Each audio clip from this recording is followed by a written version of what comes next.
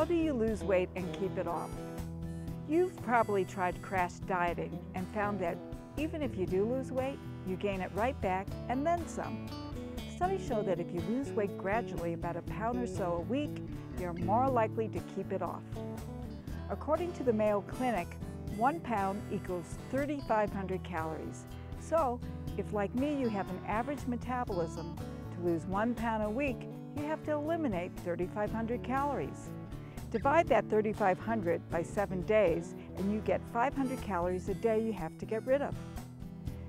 You can usually do that pretty easily with a combination of diet and exercise. Here's the formula I use. To lose 1 pound a week, I eat 300 calories less each day. I can usually get rid of 300 extra calories by cutting my portion sizes and being careful of what I eat. I eat good, nutritious food only. No empty calories, no junk. I also do an extra half hour of aerobic exercise a day to burn the other 200.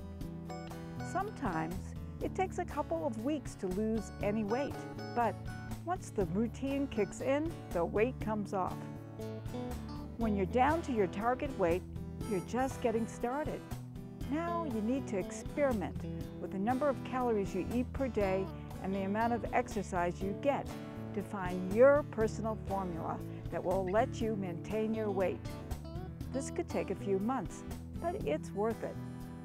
You'll be setting yourself up for a lifetime of fitness, good nutrition, and a healthy weight. Please subscribe to my channel and send me your comments and questions.